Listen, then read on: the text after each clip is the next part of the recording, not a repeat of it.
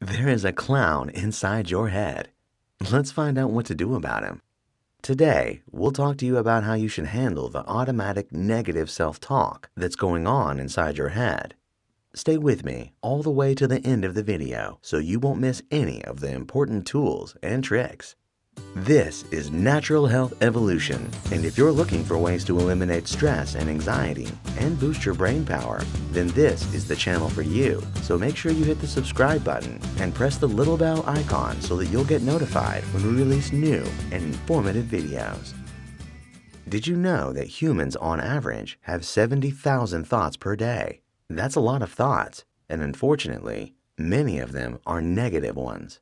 Most of the time, we are not aware of what we are thinking. It happens automatically, and with the negative self-talk, we often create our own distorted reality.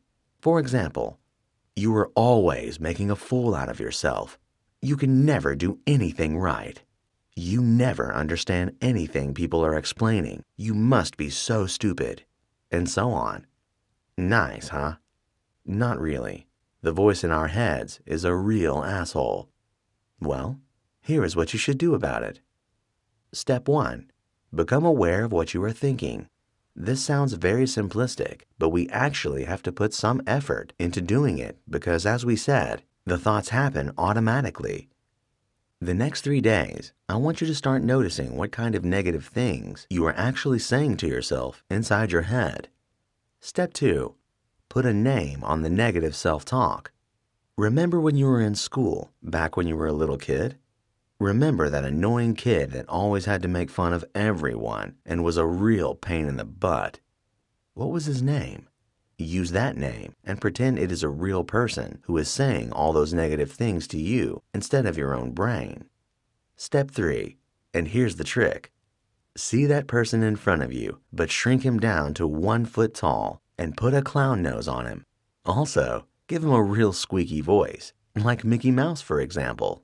This may sound silly, but don't underestimate it, because the reason it works is precisely because of the fact that it is silly. After all, if a 1 foot, silly-voiced, annoying person with a clown's nose started mocking us, would we take him seriously?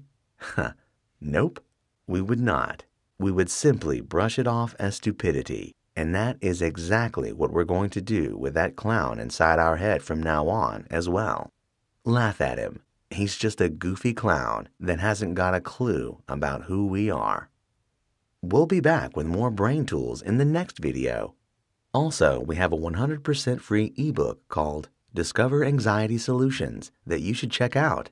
To get it, just type into your URL address bar naturalhealthevolution.com/ebook. It is 100% free, and we think you would like it. Thank you for watching, and we'll see you in the next video.